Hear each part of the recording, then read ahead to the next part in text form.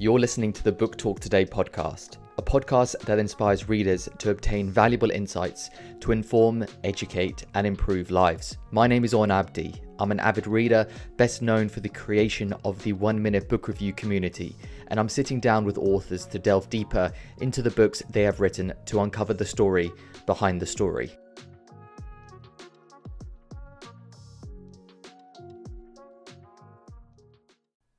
Hello Book Talk Today family, and welcome back to another episode of the Book Talk Today podcast. Today I'm really excited to announce back on the podcast Andrew Graham-Dixon to discuss Michelangelo and the Sistine Chapel. Andrew came on the podcast at the latter part of last year to discuss Caravaggio, and the podcast went so well and was so well received by you.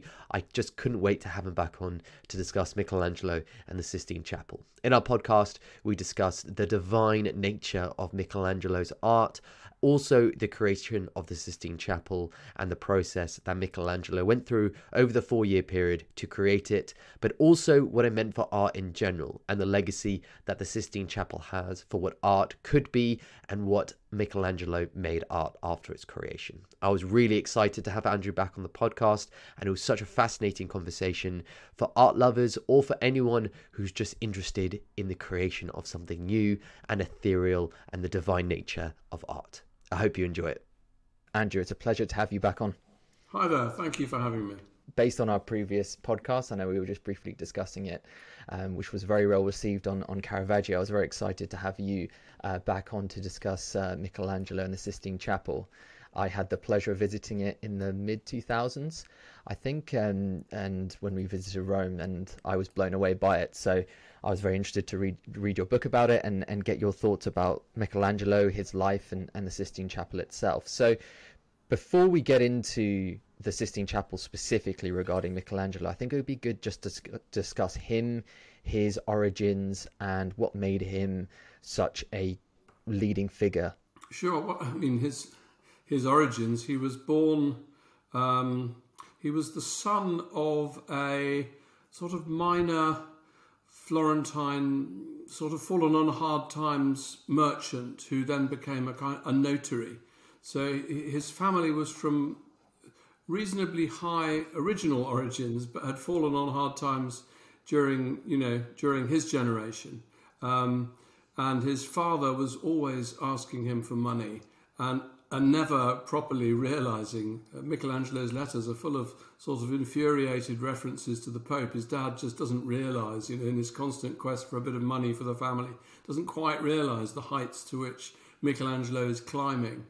And in a sense, you'd have to say that he almost as if he had another father, because he was taken under the wing of Lorenzo de' Medici, or Lorenzo the Magnificent, who was the leading member of the Medici family in Florence.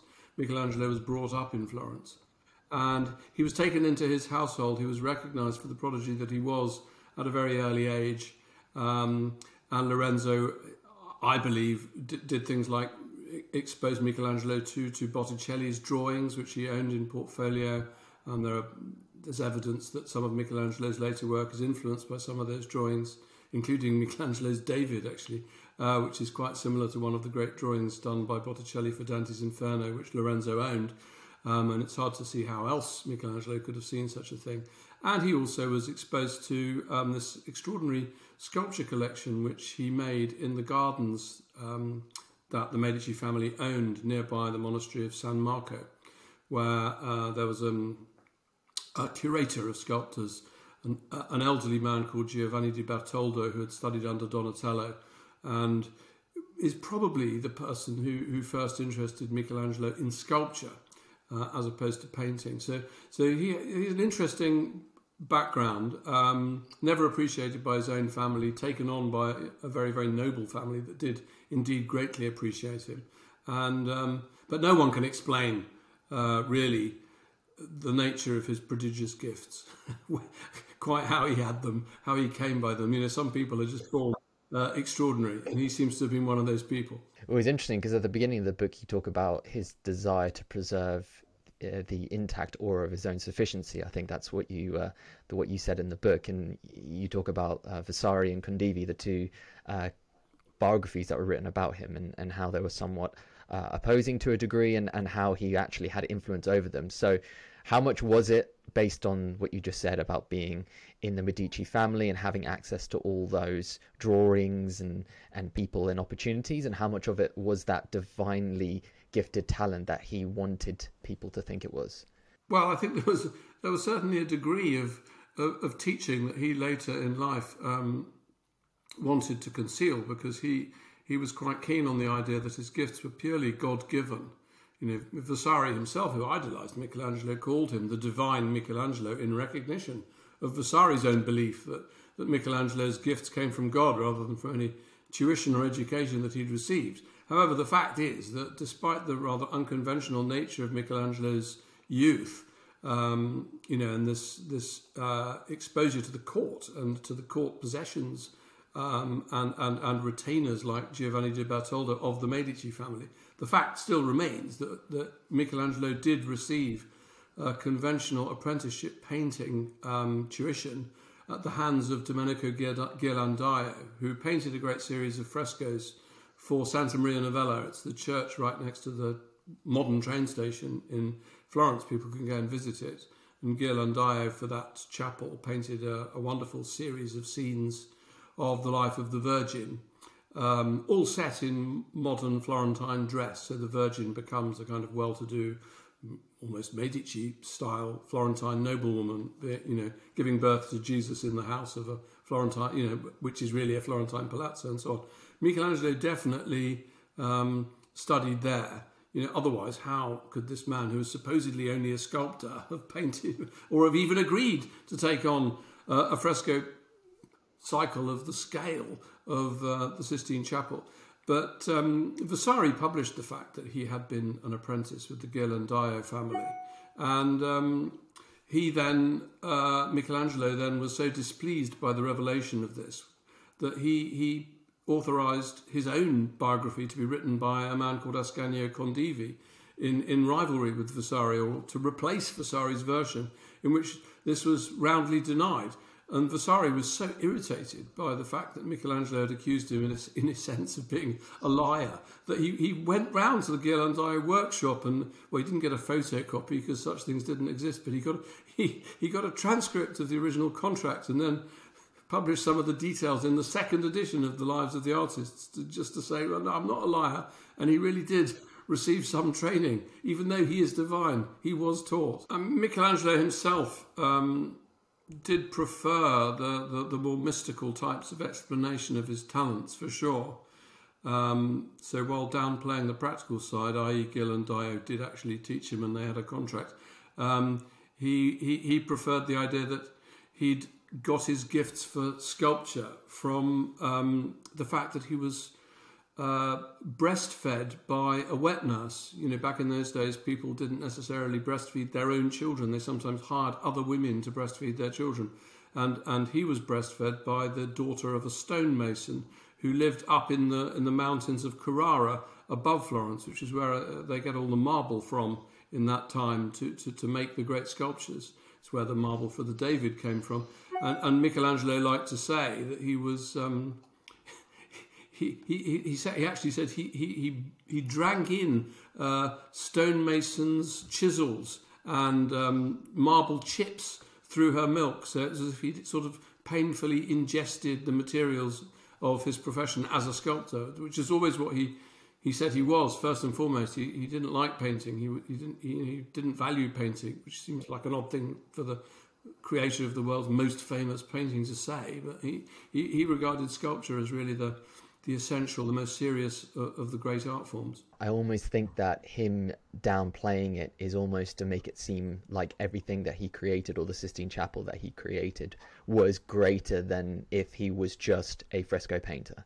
Because he was a sculptor, for him to create the Sistine Chapel without it being his primary skill, makes it seem his grandeur to be even greater.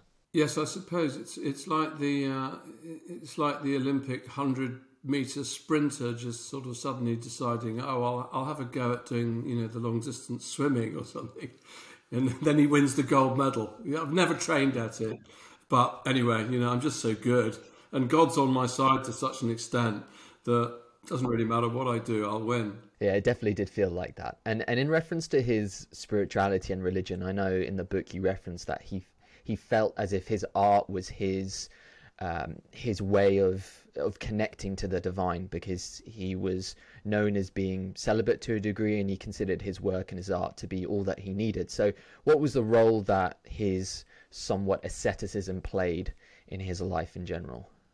Well, he never married.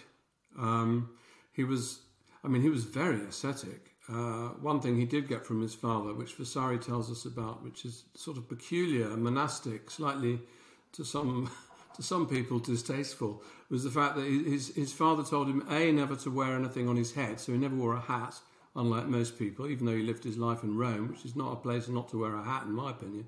And B, he never washed, or he washed as seldom as he could, because it was said to be bad for your health.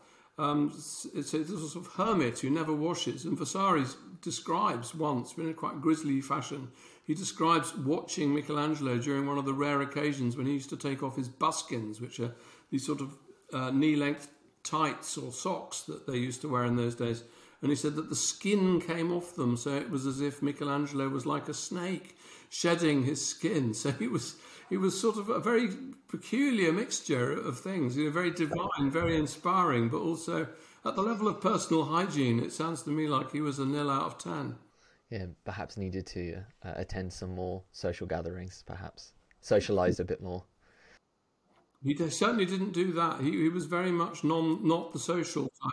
This is why he didn't like Raphael, because Raphael came in, swung into town, the new hit wonder from Urbino, and very young, came in, won the approval of the Pope, was given these great frescoes to paint in the Vatican Library, painted the School of Athens, Parnassus, painted all these classically inspired subjects, really stealing the kind of thing that Michelangelo was doing, and not only stealing them metaphorically, but actually, because Raphael was one of the few people the Pope allowed into the Sistine Chapel halfway through, because halfway through Michelangelo erected a scaffold.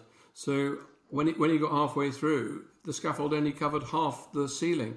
So when he got halfway through, he had to come down, take the scaffolding down and re-erect it so that he could then paint the second half. At which point, if you stood on the floor of the Sistine Chapel, the first half, which he had painted by then, and which had been obscured by the scaffold, you could now see it. So Raphael went in, saw it, and promptly borrowed a whole load of figures for some of the figures of the prophets and the Sibyls in particular, for some of his paintings. And not only that, he was very, very gifted with social graces, and he was very entertaining. The Pope was, enchanted by his company, whereas the Pope admired Michelangelo, but they didn't really speak to each other that much, because Michelangelo was always too busy in his ascetic bubble, getting on with his work for God. One of the questions I wanted to ask you is how much influence the Pope played in the creation of the Sistine Chapel, how much influence he had over the figures in there, the story, the triads. How much influence did the Pope actually have? Conventionally, art historians always used to argue that such an important commission, because the Sistine Chapel is, after all, the chapel where the conclave to elect each new Pope is held. It's the essential chapel in the Vatican for the celebration of Mass. How could a mere artist be allowed to, invent all his subjects and invent his iconography? But the fact is, we do know that originally what the Pope wanted was something, very, very mundane and straightforward. He wanted a small group of allegorical figures, and I think he just wanted almost an abstract ceiling painted with stars or something like that. And Michelangelo thought that was a poor thing, in quotes, and offered his own solution, which was this great series from the Genesis cycle, which is partly to be explained by the fact that the lower registers of the chapel had already been painted, with scenes, for example, from the life of Moses, I believe it's the life of Moses and the life of Christ, and so the upper register, the story of Genesis, it hadn't been painted, and in a sense, in theological terms, it was an opportunity to complete the kind of Christian version of history as told in the Bible, by including the very beginnings, Genesis and all that. But in terms of how he painted it and the way in which he chose to depict the subjects, there aren't that many precedents for it because it's not that frequently depicted. The main precedent is to be found in a work of art that he certainly knew, which were the two great sets of, or the two great baptistry doors painted on the theme of Genesis by, not painted, sorry, I'll start again. There was certainly a precedent for it, but not very many precedents for it. The main one would have been the Doors of Paradise, which is actually the name Michelangelo gave to them, which were created by the early Florentine Renaissance artist called Ghiberti. Spent 30 years over these amazing gilded bronze doors, which show all the scenes, and most of the same scenes that Michelangelo painted. But Michelangelo completely reinvented that iconography, which Ghiberti took from other artists and had been more or less stable for a very long time. But there was no precedent, for example, for having God as this astonishing caped winged figure flying through space, which would in fact have huge influence on popular art in the 20th century because it was the inspiration for the Marvel comics. The caped superheroes, they actually come from the figure of God in the Sistine Chapel. It was Michelangelo who invented that way of depicting someone with superhuman powers soaring through space. And it's to such an extent was it original that, we do have an eyewitness account of the Sistine Chapel very early on by a man called Paolo Nocera, who was a bishop. So he's an ecclesiastical, he's a man of the cloth and a bishop. And he looks up at this ceiling, and he looks up at the most famous image on the whole ceiling, which is Adam being created by God with their fingertips almost touching as God creates Adam. And he remarked that he didn't have any idea who this old man was flying in the sky. So when it was first done, the iconography was so original and so different from anything anybody had ever seen that even a bishop didn't know what was going on, which would argue to me that Michelangelo surely invented this stuff. And he invented this way of doing it. He seems even to have invented the idea that this is what should be depicted. Sure, he should have had approval. I imagine he couldn't have done it without having to explain himself to some papal advisor or indeed the Pope himself. But, the idea that such an advisor or the Pope himself could have suggested these things to Michelangelo is beyond possibility in my mind. Did he sketch them before he sort of took them to the actual chapel itself? How did he actually go about transferring it? Was there any diaries of ideas that had been left, or is it just he just did it straight? There are numerous drawings for different parts of the Sistine Chapel. Michelangelo was a great draftsman, so there are many drawings, some in the British Museum, for example. And the standard procedure, for example, in the case of Raphael, who was working at the same time in the Vatican Library, we actually have, in the Brera in Milan, there is a huge semicircular drawing for the School of Athens. Amazing drawing, one of the most amazing drawings in the world. It's the same size as the fresco. And if you go and look at it, you'll see that all the figures, the outlines of all the figures have been pricked with a sharp point. And that's because the method was that you would take your drawing and you would transfer it to the wall. I believe, I've never painted a fresco myself, but I believe you would do that in such a way that once the plaster had been laid, you would prick the drawing through, and then you had to paint while it was, while the plaster was still wet. So you might well use the same drawing 2 or 3 times, or many times, because you can only paint 8 hours when the fresco is still wet, and then you have to stop and start again. So they call each bit of laid-on fresco a giornata in Italian, which means a day's work. So, for example, just as hypothesis, Raphael, if you take his big drawing, say he was able to accomplish 1/6 of that, or 1/5 of that, or just one figure from it in a day, that's how much of the drawing would be pounced through and then transferred. And then he would paint using that drawing as his guide, but he would have to paint directly into the fresco. You can't draw on fresco. So and that's how Michelangelo worked. But as he got towards the end, I mean, it's interesting that he started at the end further away from the altar. So he started with the last. He started at the end, as it were. If it was a film, he started by, as it were, shooting the last sequence, which was the life of Moses. And only at the end of his painting procedure did he paint, for example, God creating the earth, God creating the oceans, God separating light from darkness. He did those right at the end. And if you look at the very, very first image in the whole Genesis cycle, which is God at the very beginning, having, God is the Word, and he will separate light and darkness. That very, very first image, right over the altar, Michelangelo didn't use. I mean, he will have almost certainly made a drawing, but he didn't use the traditional technique. There's no outlining of the drawing. He just did it free. So he did it like free, and almost no one could do that. I know you gave reference to it in the book, and you said that his style changed during the period from when he started to when he finished, because it was a 4-year period, if I'm correct. Yeah. And you talk about, in reference to the 4 spadrils, you say that he developed a style of mannerism, and his actual style changed it as the work evolved. Was that the case really then, when he transferred from, for instance, putting the drawings up on the fresco and doing the 8-hour shift to then just doing it by freehand? Did his skills improve as the project went on? Immensely. His skills improved immensely, but he planned for that to happen.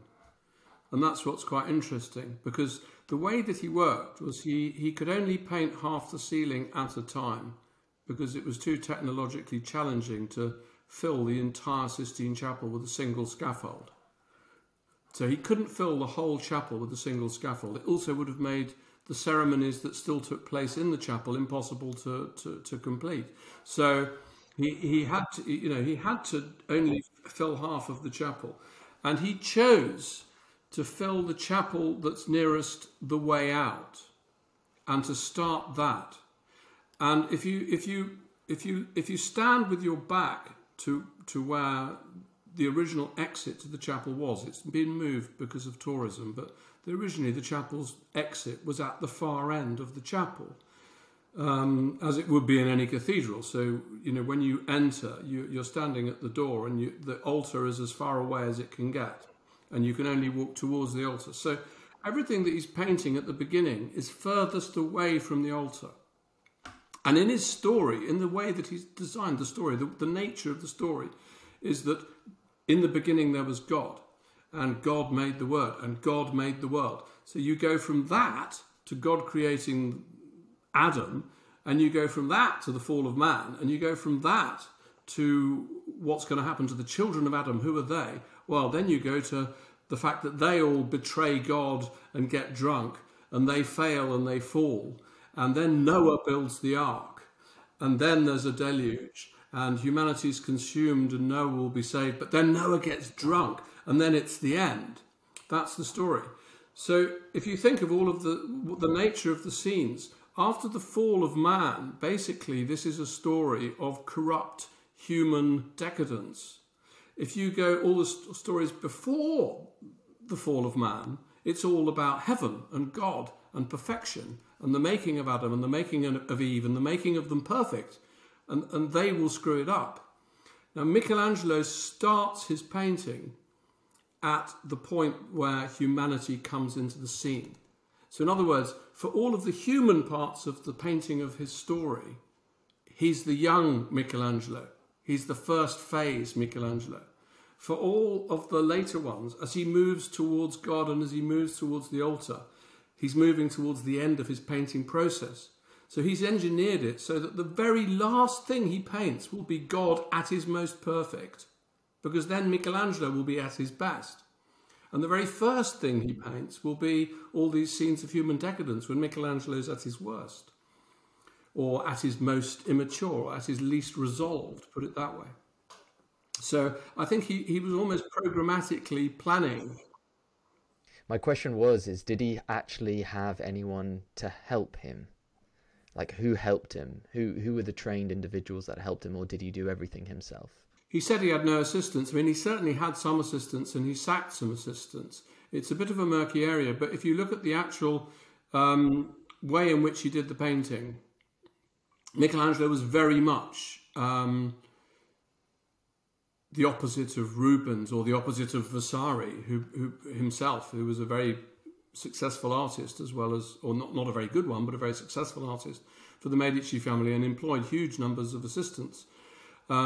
Michelangelo doesn't seem to have done that. There are some parts of the Sistine Chapel, like the lower register, there are some depictions of the ancestors of Christ, which are really probably the most minor depictions of all in the whole Sistine Chapel. And some of those do look a little bit as though perhaps they might have been, done by a different hand.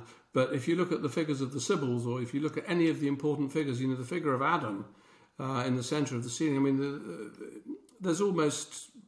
He's got a very distinctive personal style, Michelangelo, and there's nothing there to suggest, it's not at all like other artists such as Titian, where you can perhaps see that the landscape was done by a studio assistant.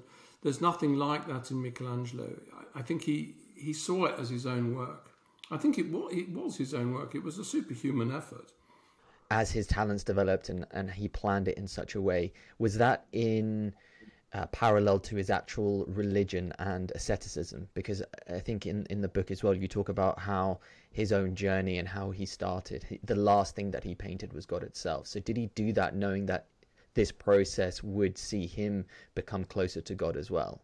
I think that idea is very much in his mind, and I think it's in his mind at the beginning. If you look at the scene of Noah building the ark, Noah, building this kind of refuge from humanity where he's going to save everyone, but he's not going to save humanity. He's only going to save, himself because he's been chosen by God, and his wife because he's been chosen by God with her. And they will be the, man and woman, and, he's only going to save them. When you look at that depiction of the ark, it looks remarkably to me like almost a little mini architectural model of the Sistine Chapel. And I sort of think that Michelangelo, because he's painting these pictures at a time, which is the early 16th century, when there's a lot of millenarianism about people believing that, maybe the end of the world is nigh. One of the reasons for commissioning the Sistine Chapel and a lot of the other commissions of this period, one of the reasons is that the papacy and those around the papacy genuinely think that perhaps the book of Revelations is about to come true, that this is the time after the half time, that that's referred to in the words of the book of Revelations, and that the Antichrist is about to rise. And Luca Signorelli, whose depictions of the life of the Antichrist, the coming of the Antichrist, they've just been done in Orvieto. They're a big influence on Michelangelo. They were created about 6 years before the Sistine Chapel was begun. There's a lot of this in the air. Savonarola, who was the sort of hellfire preacher who took over Florence from the Medici in the late 15th century, he had preached hellfire and damnation, and these ideas were about. And I think that Michelangelo perhaps saw himself as somebody, in this end time, rather as Noah was in his own end time. So Noah's ark becomes the Sistine Chapel, which is Michelangelo's ark, and there he is right at the top of the boat that is the chapel, painting to God, painting for God, painting the message of God, painting enlightenment, so that, when it comes to the final contest between good and evil, people will come to the Sistine Chapel and they will see and they will believe, and, the new heaven and the new heaven on earth that's predicted in the book of Revelations will come to pass, and Michelangelo's all part of that.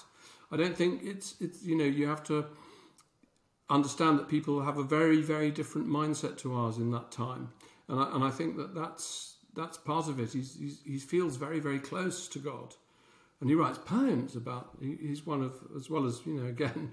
We were talking earlier about how he could just sort of be something outside his speciality. He's not even a painter, but he paints the Sistine Chapel. He's not even a poet, but his modern reputation in Italian literary circles is as the greatest poet of the Italian 16th century. So, but he writes these poems about his devotion to God, sonnets, a lot of them. So I think that's very much part of it, and it's very important to him that he wants to depict God as the very last thing that he does. And the other thing about it all is, of course, that there are all kinds of details in the Sistine Chapel which we can now appreciate and admire because we have reproductive technology. We've got great photographs, but there's a lot of bits of it that you can't necessarily really see.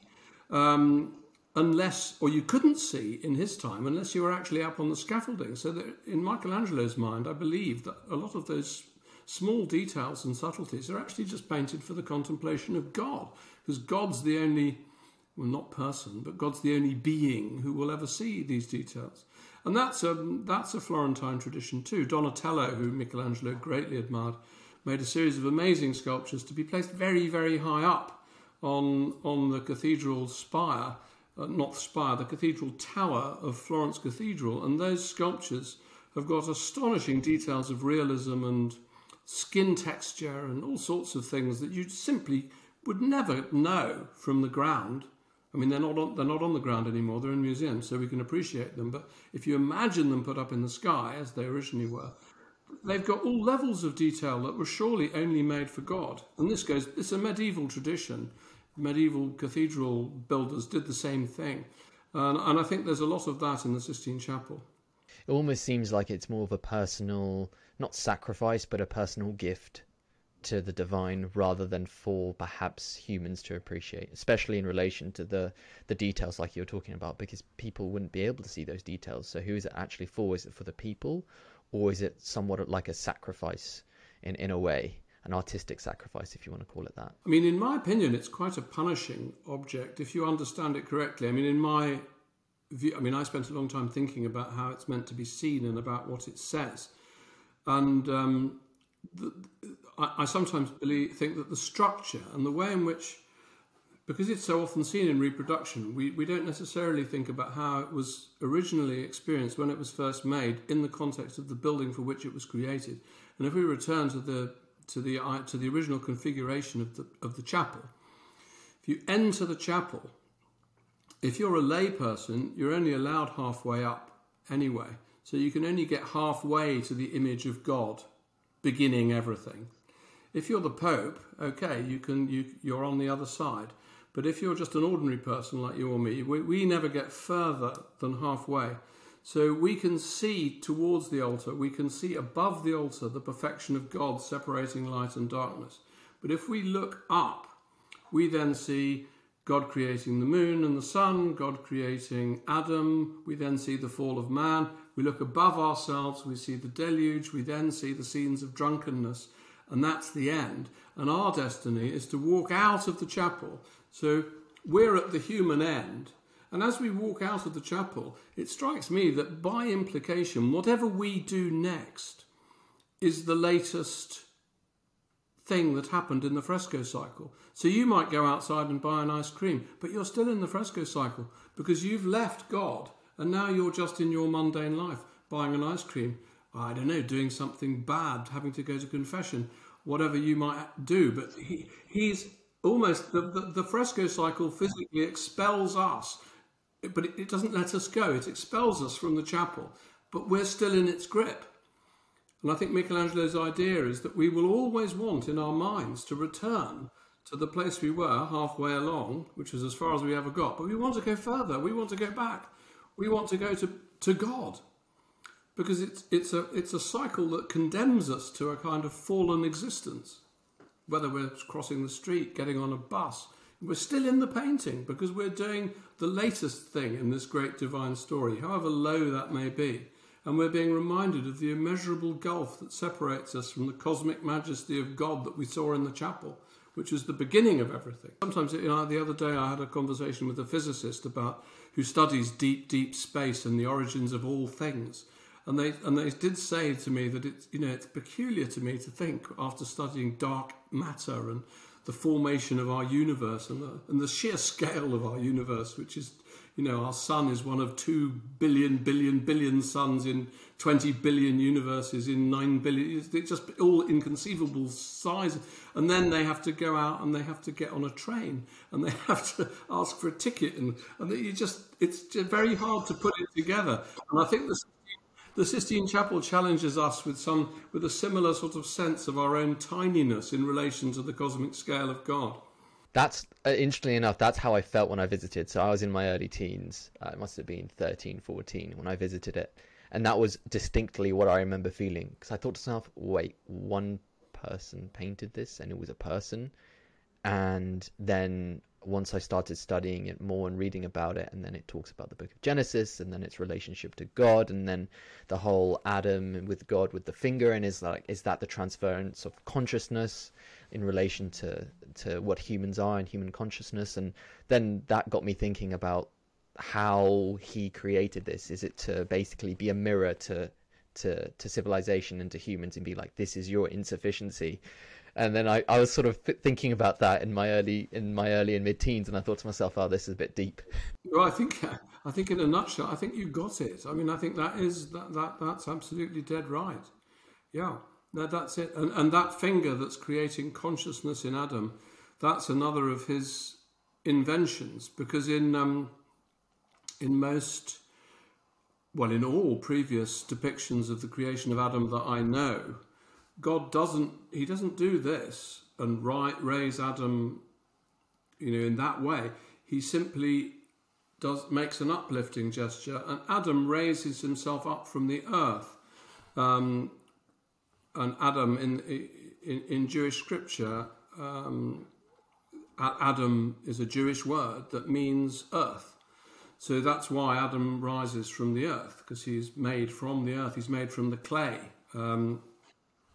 But Michelangelo doesn't do that. It's a much more conceptual, Platonic idea.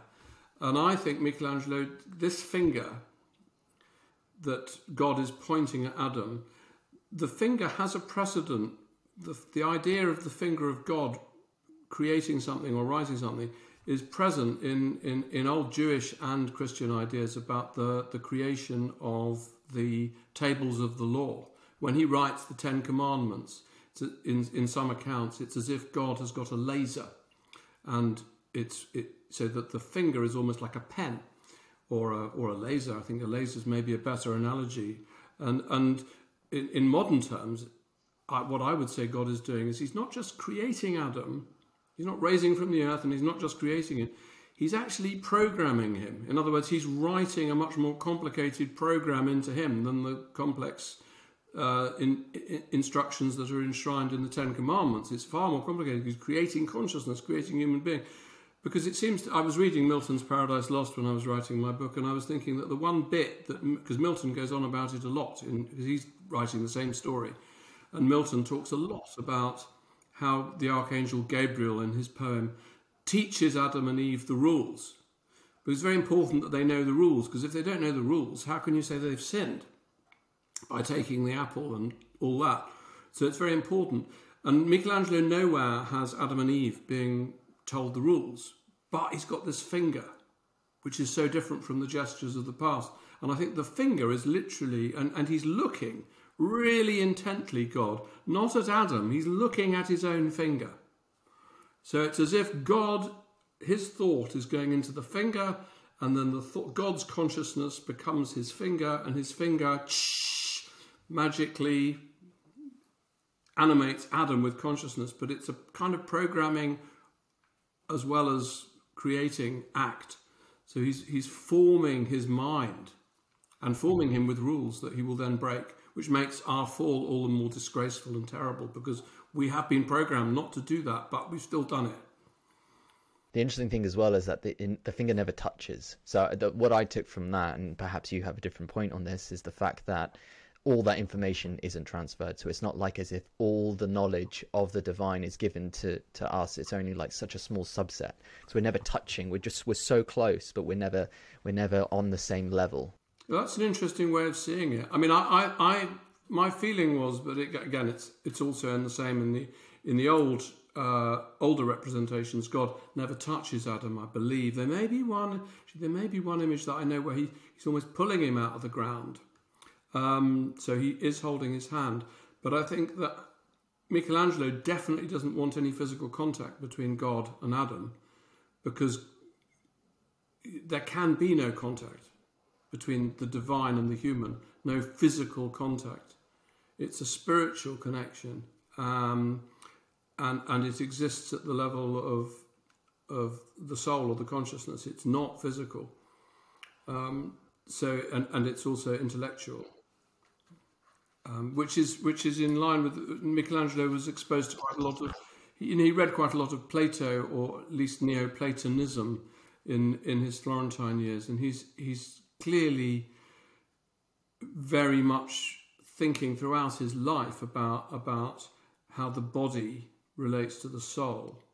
And in a lot of his art, it's almost as if he wants to create sculpted or drawn or painted bodies that are so spiritualized they have almost shed their material nature, and have become idealized to the point where they represent the form of an idea. In reference to the actual individuals that are painted, one question I did have was, obviously we've talked about Michelangelo and his relationship with religion and his spirituality and his asceticism, and specifically in relation to the Deluge, there's a lot of expressive nude figures, and what I would have thought is someone who has such a ascetic nature, or someone who's so religious, would be somewhat apprehensive to draw nude figures in such a way. Perhaps that's just a more contemporary view of religion. Perhaps they had a different view of it. What do you think about that drawing of individuals in a nude way in such a religious and sanctimonious place? Well, it's not only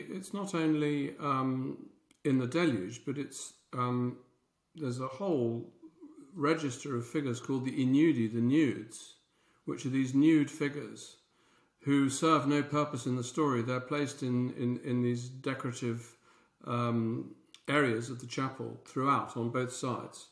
They decorate around. They're almost like part of a painted frame to the main stories from Genesis, along with the prophets and the sibyls, who do have a biblical function, but these Inudi don't.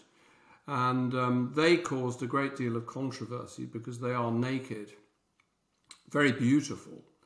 And when a later Pope, Hadrian VI, came to the papacy, not that much later, he looked up at the chapel and he just referred to it as a bathroom full of nudes. And a later initiative had Daniele de Volterra painting fig leaves onto all the genitalia of these figures, which have now, many years later, been taken off.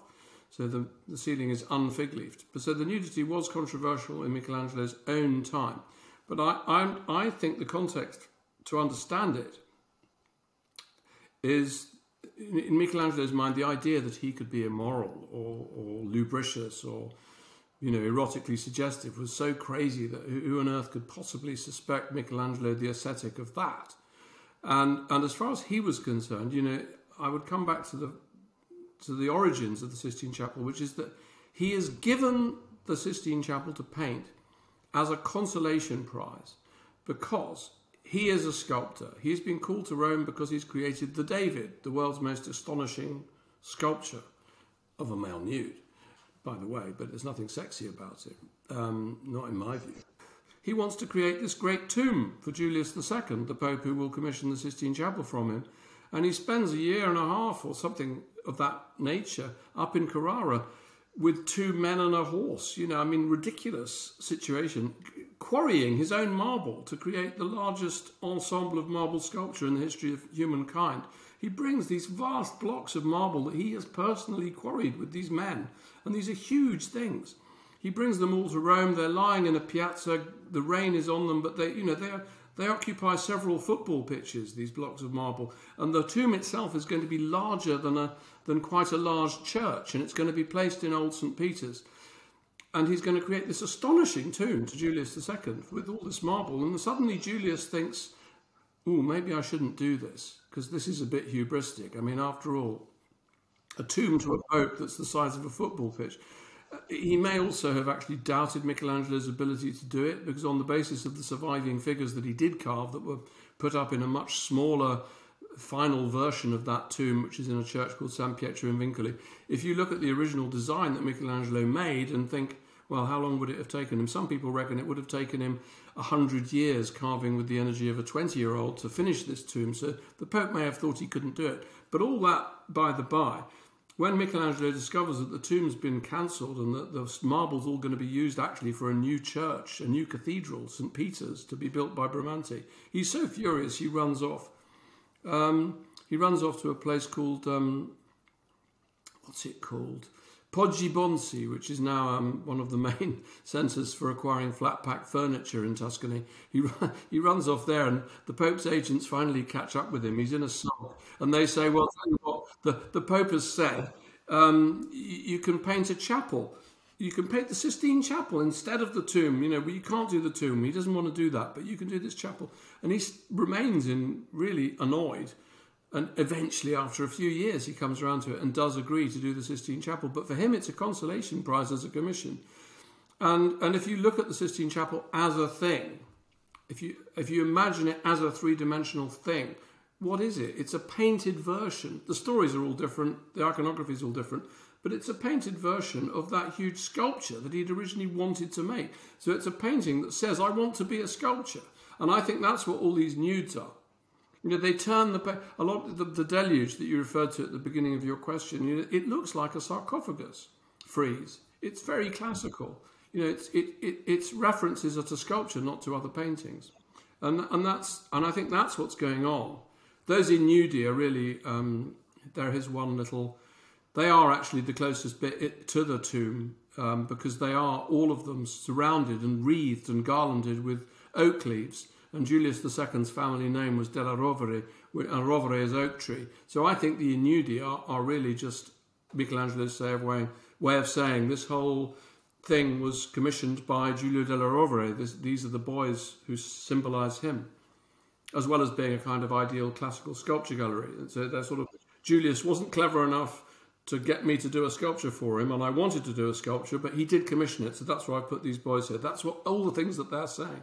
It's like a consolation prize. It's like, I was meant to do this, I couldn't do it, so here they are. Yeah, and also IDing Julia and saying, Julius, it was his idea.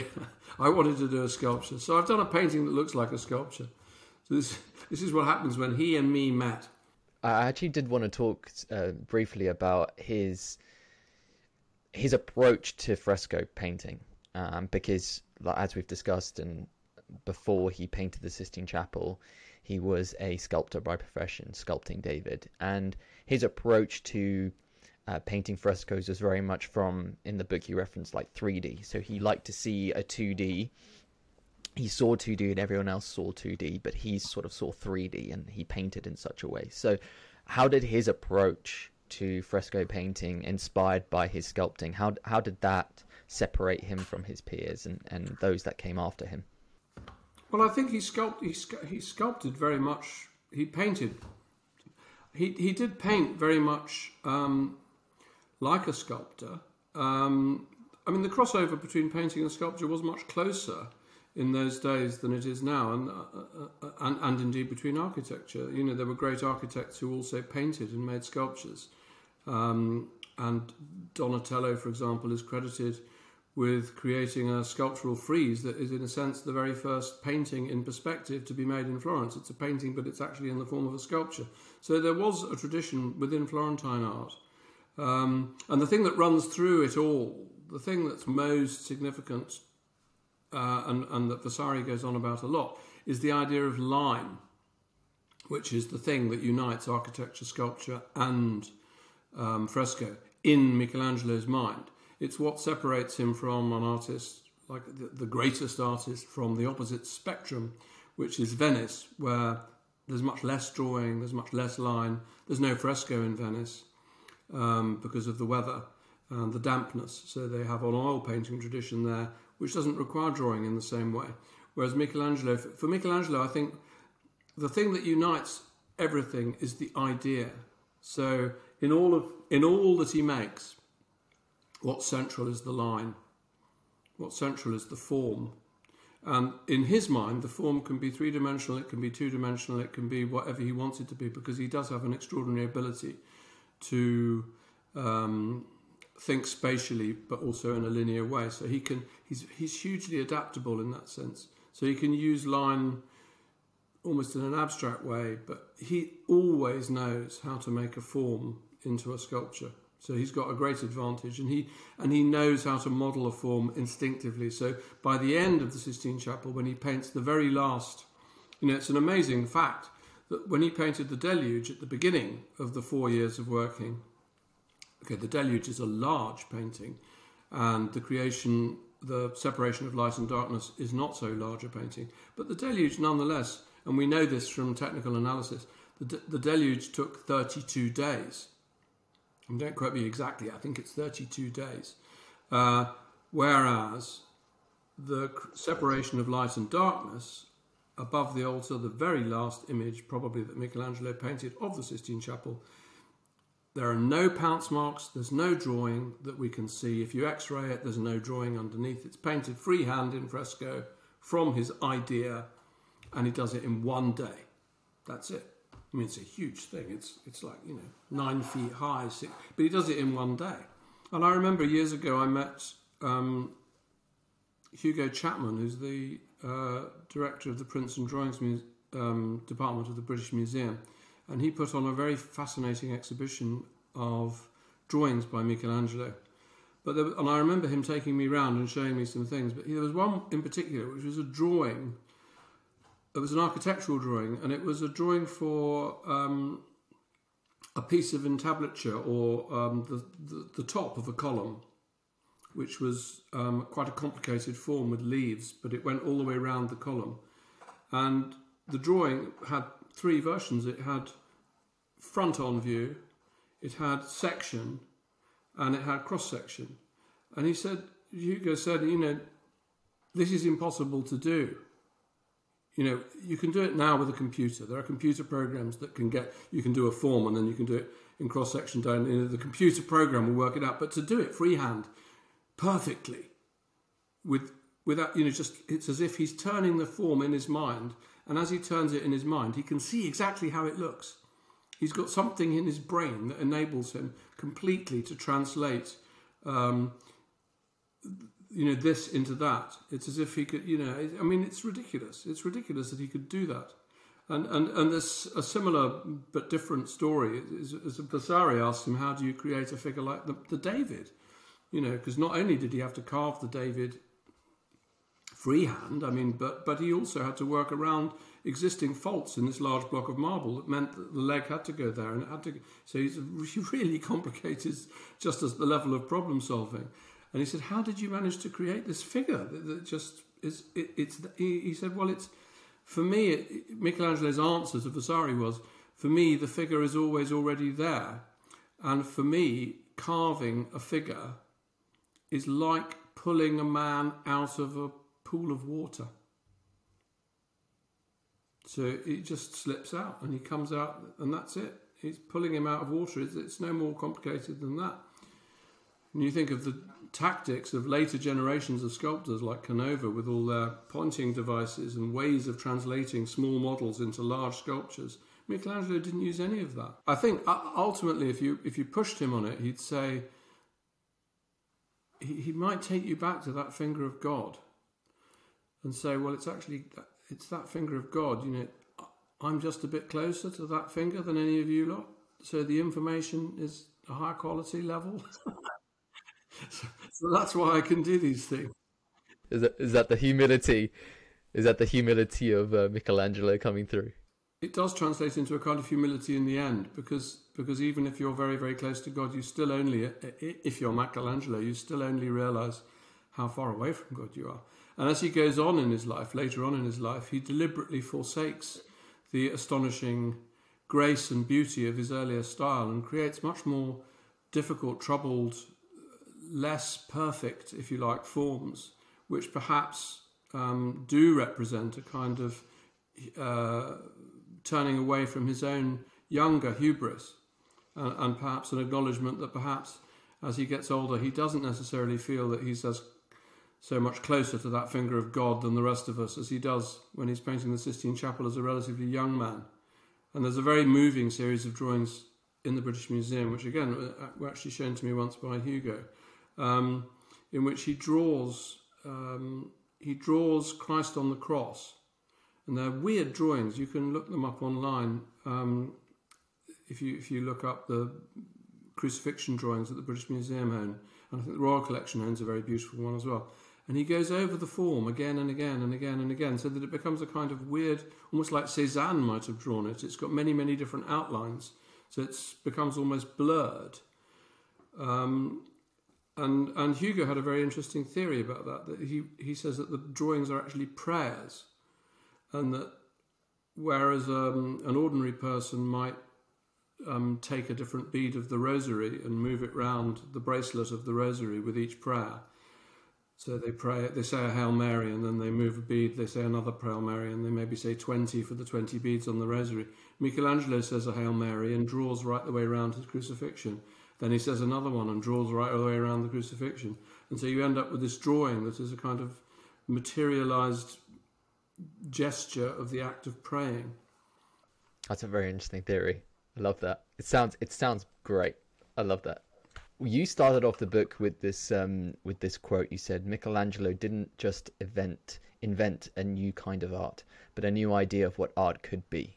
So I think it'd be great just to finish, Andrew, to talk about what the legacy of Michelangelo was, and the Sistine Chapel in general, and what impact he had on art, or what art could be. Well, I think one of the things that was interesting about the restoration of the Sistine Chapel when it happened in the 1980s, and the centuries of candle smoke were removed from the surface of the frescoes, was the sheer vibrancy of the colours, particularly of the later parts of the chapel, and that vibrancy of colour suddenly made apparent to everyone who's interested in Renaissance and High Renaissance and later art, just how much, as a colourist, which is not his reputation in art history, it's not his reputation, he's known as the man of line, not the man of colour, but how revolutionary his use of colour was. These sort of clashing, astonishing yellows and reds and scarlets and lime greens. And suddenly one could see how deeply influenced the troubled generation, troubled by the Reformation and the upheavals in the church that occurred not long after the creation of the Sistine Chapel, the extent to which that sense of clashing colour and form and straining action and unease that's there in the Sistine Chapel, how much that would be taken forward by the great artists of the Mannerist period, as it's known. For example, Pontormo, who for me is one of the greatest artists who ever lived, and whose work survives only in a few examples because his main work, San Lorenzo in Florence, was destroyed by fire. But if you go, for example, to Santa Felicita, one of the most amazing depositions in the history of art, it's as if the spirit of the Sistine Chapel permeates that work. And you think of Rosso Fiorentino working for Francis I, in Fontainebleau, who's deeply under the sway of Michelangelo, and just generation of artists. But I think his greatest influence is through just the sheer magnitude of the achievement of the Sistine Chapel, the sheer scale and ambition of it. And so somebody like Vasari is emboldened to write The Lives of the Artists, which is a book in many ways ahead of its time, because throughout large swathes of Europe, artists are still regarded in the courts and the royal households where they paint mostly, and indeed by the churches for whom they paint. They're regarded as craftsmen.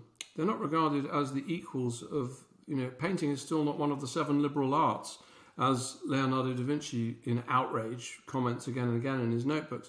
Painting is seen as a low form of expression, and so likewise sculpture, maybe sculpture even lower because it's more handicraft, it's more like a builder doing his thing. And I think Michelangelo is the artist above all other artists who changes that. Vasari's book is the book that begins the change whereby people begin to see artists as among the most important expressors of human truth, along with philosophers and poets, and indeed great scientists. And Vasari's book sets the seal on that.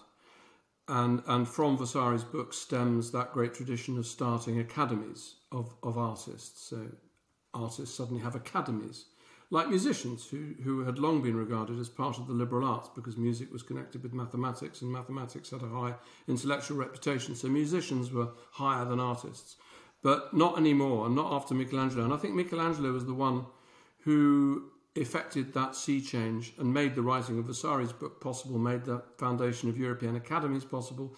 Basically, I mean, without him, I don't think that change would have happened when it happened. And he made it impossible not to think of an artist like that. I mean, you cannot go into the Sistine Chapel and think, oh, you've had the decorators in. You know, I mean, this is more than the builders coming in. Although there was a minimalist artist. There was a minimalist artist called I can't remember his name, but one of the great American minimalists. It may have been Sol LeWitt. Went in and looked up at the Sistine Chapel. And you know, the minimal artists, they only made like base, bare forms. So they would be like Donald Judd's cubes of pure steel, or a painting that's just pure white. And this American minimalist went in and he looked up at the Sistine Chapel and he said, well, if it had been me, I would have used a roller and done it in a week. But other than that, the artistic response to the Sistine Chapel, other than that, has been nothing short of, you know, awe and bewilderment and amazement. And if you're thinking about, you know, the tradition of art in Britain, you know, who founds the Royal Academy? Joshua Reynolds. So without him, there would be no academy in Britain. What was Joshua Reynolds' which work of art in the whole world did he hold in high regard more than any other? The Sistine Chapel. He even said in one of his discourses, I think at the end of his very last discourse, he says, because I would only wish as an artist, if I could have my time again, to step in his trail, to follow in his footsteps, I wish that the very last word I say in these discourses that he's been giving for 16 years at the Royal Academy, the very last word I say shall be his name, and that name is Michelangelo. So, you know, what he did to the perception of what artists could do. And in the 18th century, it was such was his reputation that in the 18th century, you know, when they weren't electing a pope or holding a mass, they actually allowed the leading artists of Europe, who were mostly studying in Rome when they were young, that's where they would all study, all of the artists, at least 50 or 60, they each had their own bed in the Sistine Chapel. And they were allowed every day to go in and they would lie on their bed and they would look up at the Sistine Chapel and absorb it and breathe it in. All the artists of Germany, all the artists of France, all the artists of England, all the artists of Scandinavia, they would sort of sunbathe underneath Sistine Chapel in the hope that somehow, you know, that the finger that had given Michelangelo the inspiration, that had created Adam, that the finger would somehow infuse them with the ability to be great artists. So no wonder you look at the Pre-Raphaelites, you look at the Nazarenes, you look at the German, you look at somebody like Géricault, who painted the Raft of the Medusa, which is, among other things, a great homage to Michelangelo and the Sistine Chapel and the Last Judgment. You know, the influence is just enormous. And then it goes forward into the comic books of the 1950s and the 1960s, the invention of creatures like Batman. Believe it or not, you know, the artists who created Batman were profoundly influenced by the Sistine Chapel and those flying figures and that idea of energy. You know, Batman and Spider-Man, they're highly mannerist creations. So, you know, you can't really end where his influence ends because it's still going. I think for me, when I read it back and I read this book specifically, it felt like a watershed moment in history for art, because the art world or artists weren't seen in the same way after the Sistine Chapel was created. It's a new realm or a new podium for artists, or what artists could be, and their place in society. So yeah, those sentiments is you put it so wonderfully. So we've come to the end of our time, Andrew. I once again, I really appreciate you coming back on and discussing Michelangelo and the Sistine Chapel from your book. Where's the best place to everyone to find you and get and find out more about you and your work? Oh, well, if anyone's interested, come to my website, andrewgrahamdixon.com. Join the website. I give a Wednesday evening talk most Wednesdays, and there's about 100 and more, maybe 150 films that you can have access to on there, and about 2,000 written articles about all aspects of art. I do Q&As. We have all sorts of events, and we do make little films about exhibitions that are happening. So it's kind of like, it began as a website and it's become a kind of TV channel and archival resource. So yeah, please come along, and I believe it's not too expensive to join. You get most benefit if you are a member. I think it's £15 or £20 a year. I can't remember exactly, but and there are concessions as well. So yeah, it'd be lovely to see you. The more you come, the more we can do. Definitely. I definitely recommend your documentaries as well, because I know the one on Caravaggio is one that inspired me to find out more about you, that I found out on BBC, I think it was.